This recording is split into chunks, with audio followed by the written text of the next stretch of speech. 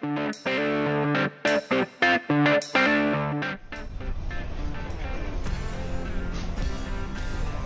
welcome back to the Ham Radio Guy podcast. Today we're here with free antenna modeling and the lIne.com company, and we'll be talking with Gary and Molly.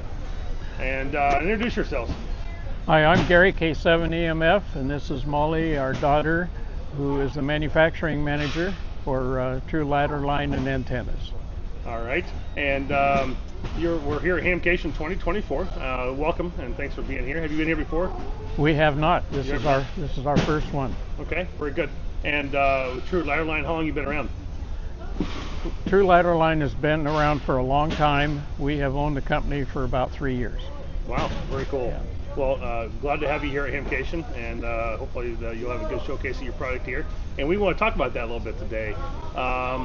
So tell us a little bit what your product is and how it works and what the scope of it is, and we'll get into a little bit more details as well. Okay, well, our claim to fame, as it were, is high efficiency, multi-band antenna and feed line. So high efficiency means above 90% typically in efficiency, and our antennas operate from 160 through 10 meters with no tuned elements, loading coils, and all that stuff. Sure. And how long is that antenna roughly that you're carrying? Especially you're going to 160, it could be quite long. Right. The 160-10, which is the 160 through 10 meters, and Molly could show you one here. This is actually an 80-10. Okay. Is 240 feet long, and then the customer chooses the length of ladder line, and typically the only problem we really have is whether the antenna tuning unit can resolve the impedance presented to it by the feed line. So in order to figure that out, we actually do free antenna system and feed line modeling and the tuner. We do that free of charge, and we also offer that same software that we use for free to any customer who would like to use it. So we do modeling for customers and non-customers as well. Awesome, that's great. I think we talked about this a little bit beforehand. You showed me a demonstration early on, and can we kind of go over to the computer and look at that modeling a little bit and show that your efficiency of this? Absolutely. So we've got to go to their computer here, and we'll get zoomed in on this just a little bit here. Okay. And we'll talk about that modeling system. Okay, so we're going to bring up the software is called SimNec, and within SimNec, this is actually the setup for the antenna, the height above ground, the length of the antenna, height of the feed point. This is the choice of ladder line or any other feed line you want to use. We stick to 600 ohm or 450. So we're using ladder line in this scenario. Yes. And then that goes to the antenna tuning unit. This is the capacitor for tuning. And then you can also tune the roller inductors. So I'm going to tune the capacitor. So I just click on the box and hit the up-down keys, and you can see over here the results. See how so 50 ohms is right in the middle. As he changes that, it's changing the numbers over here in this modeling system. Exactly. So now I'll go ahead and put it back to where it was. Increase my capacity, which is right here. Hopefully viewers watching this later can see this, as he's got it kind of back and center there. And then we're going to switch over to the inductors, which is right here.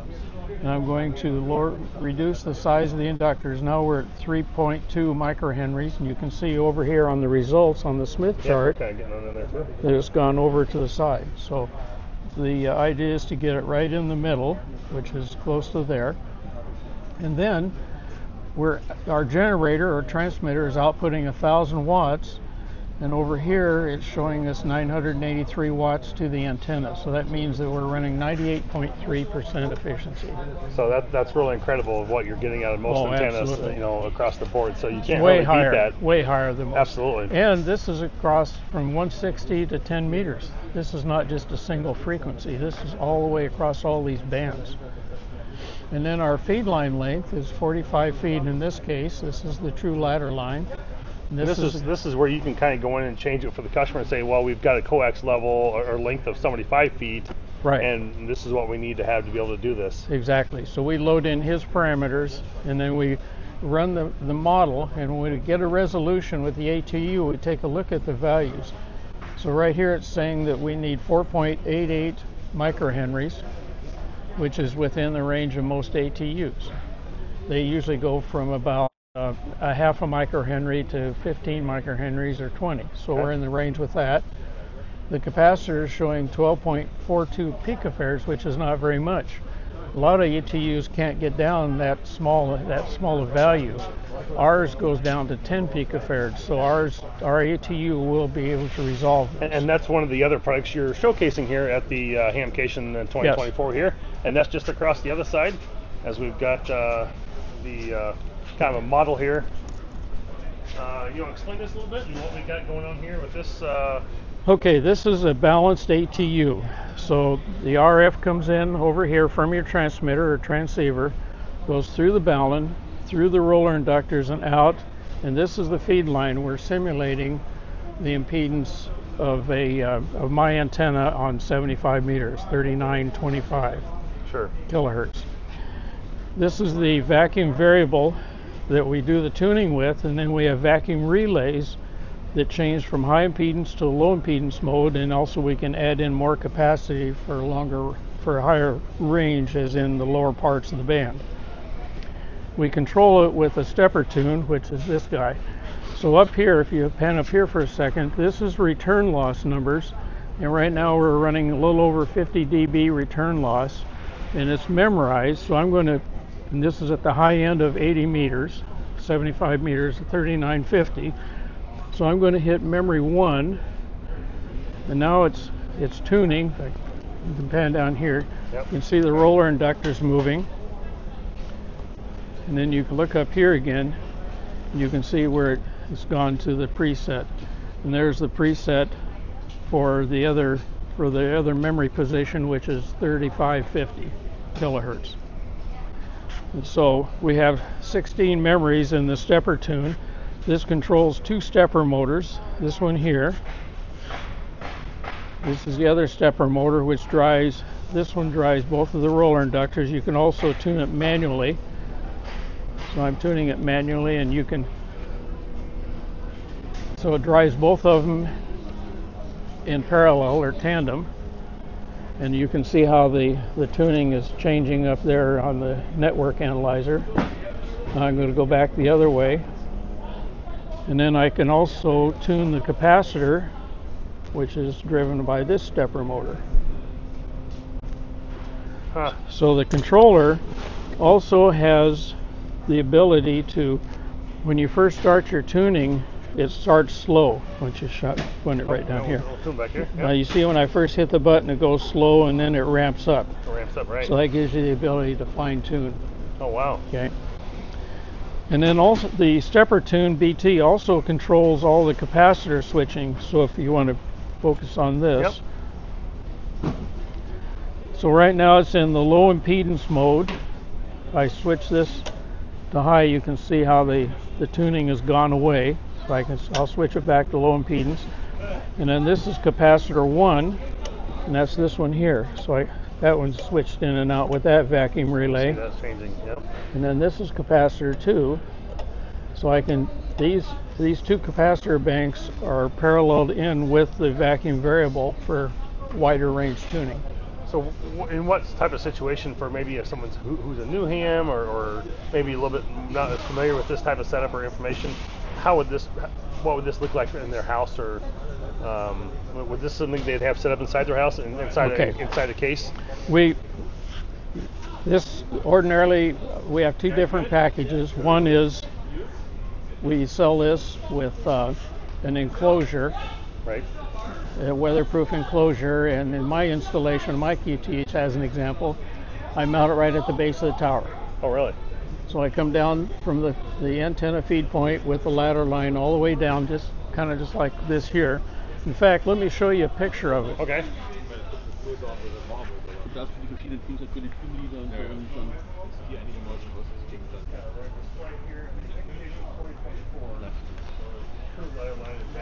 Actually, that's my tower right there with the feed line coming down.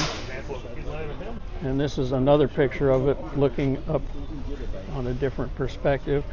This is the top of the ATU enclosure, and this is ladder line coming down. I do not have a picture of the actual ATU here. That's right, but people understand where that comes in and whatnot. Right, right. And how that and plays we have out so the ATU typically resides outside, close to the antenna, underneath typically. The stepper tune resides at the operating position, and this is connected to the ATU 4K with two Cat 5 cables, so it's quite inexpensive. It's pretty easy. Yeah. Pretty easy to take out and go outside with that. And inexpensive. Yeah. Oh, for sure. Yep. Then we have a second version, which is the indoor version, that's basically like this, and you can park that on the shelf somewhere in the radio room or out in the garage if you want, something along that line. And then you control it with a stepper tune again. Because remember, these are stepper motors. You can't just put DC to them and make them run. Right. So that's very interesting. And what does something like this roughly run for people to set this up? This runs in round numbers somewhere around $2,000. This is I think it's $440. Okay. And you can purchase them individually. So okay. We have quite a few customers who just use one of these with their own tuner. So, with some antennas out there, this is very reasonable in cost overall. Well, I personally think it's high, but unfortunately, the cost of materials these days is just outrageous. Yeah, no, absolutely. And so she showcased an antenna that went from 10 to 80 earlier. Molly? Was there some other antennas as well that maybe some options? And I think you also have one that's 440 now. Is that correct? Yes. Yeah, we don't have that with us. Okay. But we also sell ladder lines to attach to your. Oh. I'll give her the mic, so that way she can be heard well. There you go, perfect. We also sell ladder lines that attach to your own antenna, and we can build those custom. We list 35, 50, 75, 100, all the way up to 300 feet on our site. The largest ladder line we've done is 1,000 feet long. Wow. And so we can do those any length that are needed. Giving you a 160, 10, 10, and so on. And we do a 160-10 antenna with any size of ladder line needed. Then we do an 80-10, a 40-10, and a 15-10. Gotcha. And you guys are doing. Oh, and we also do loops. The largest loop antenna we've done is a 600 with 150-foot ladder line, and we list those on our site, but those can also be custom to whatever size is needed. Okay, very cool. And you guys are giving a presentation on this system something tomorrow? Yes, tomorrow at 9:15. Maybe you want this back? Sorry. Tomorrow at 9:15, yes. Okay, so if you're attending Hamcation and you're watching this video this evening, and you're going to be here, come down to the seminar building and have them at 9:15. You're giving a presentation. Yes. You know what room that is by chance yet? C2, I believe. C2. I believe. All right. I have one more comment too, if you Oh, don't sure, mind. absolutely. Feel free to add it. We just came up with a new product, which is a 450 true ladder line, which is built just like this 600, only 1-inch wire spacing. And we've had very good success with that as well. And what's the... And the reason for having both impedances is so if we have a problem with resolution, ATU resolution on a band, we can switch to the other feed line, go from one to the other in either direction. Oh, interesting. And hopefully be able to resolve that issue. Oh, very good. So it's basically another tool. Absolutely, nothing wrong with that. You have a little redundancy and it never hurts. So, all right. Okay. Well, thank you for Gary, taking a look at us. I appreciate it. Thank you very much. Thank you for joining the Ham Radio Guy podcast. And Molly, you do as well. Thank you. And I appreciate it. And we will hopefully have you stop by the True Ladder Line Antennas booth here, or check them out online at trueladderline.com. And thank you again for joining me here on the Ham Radio Guy podcast. And we'll be talking to you soon.